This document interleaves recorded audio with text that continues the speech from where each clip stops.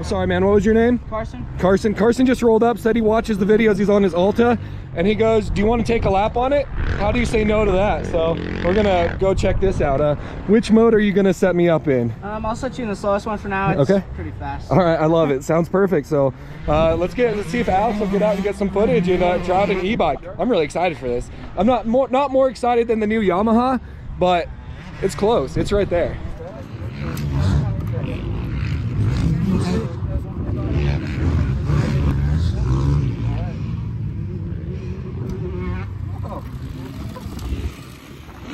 That's too crazy. Oh man. This is so interesting. Carson's telling me the battery's pretty low on it. We're in the slowest mode, but let's try this out here.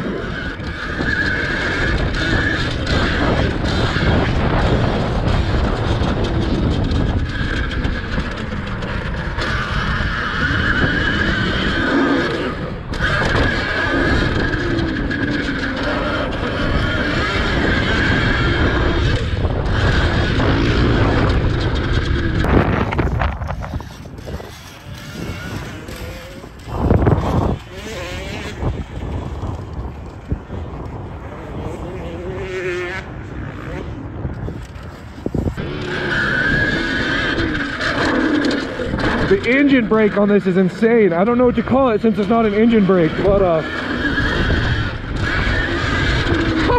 holy cow, this is so weird. Oh, and also your clutch is the rear brake. Look, I don't have a brake pedal, so my clutch is my rear brake, my front brake is the front brake, but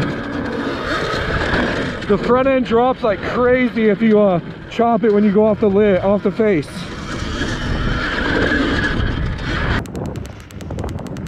He comes around after his first lap of the Alta.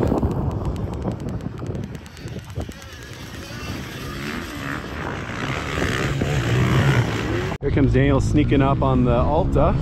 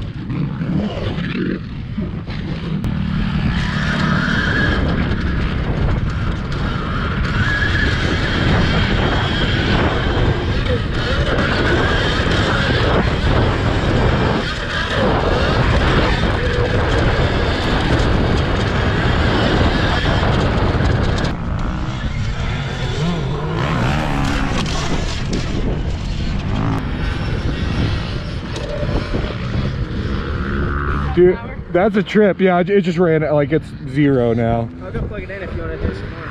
It'll take you a little bit, like half hour. Yeah, man. I mean, yeah, if I'm still around, you want to bring it over? That's crazy. Is it it's fun. Like, I realize it's in the slowest mode. I get that, but it's like, it's sort of hard to hear in the video, but I wanted to make it clear. Carson was very willing to charge up the bike and bring it back over to me so I could ride it on a more powerful mode. However, I got sidetracked doing my own stuff with the Yamaha. The track started to go away. It got late in the day, so I never rode it again. Carson did offer me to ride it in a faster mode, but I was kind of feeling sketchy by the time that he came back by. So hopefully in the future, we can ride it again on a quicker mode, because mode 1 was definitely too slow for my personal preference, but still a very awesome experience. it's almost like a 125 in my opinion, because you can ring it out and you feel like you're like not gonna hurt yourself because it's not going too fast. In air, like you said, it drops. Well, thank you so much, but yeah, I would love to ride it again. All right, we just finished up riding Carson's Alta. He had it on mode 1, the slowest mode, and the battery was like 2 bars, and I ran it until it was 0 bars. So it was like as slow as possible, but it honestly reminded me of when I rode Oni's WR, even the 110, 140, whatever it was, because you can go full throttle and you're not really going anywhere. You feel like you can push it so hard and like you're not gonna get hurt because you're not going very fast. It was actually like pretty fun. It jumps weird.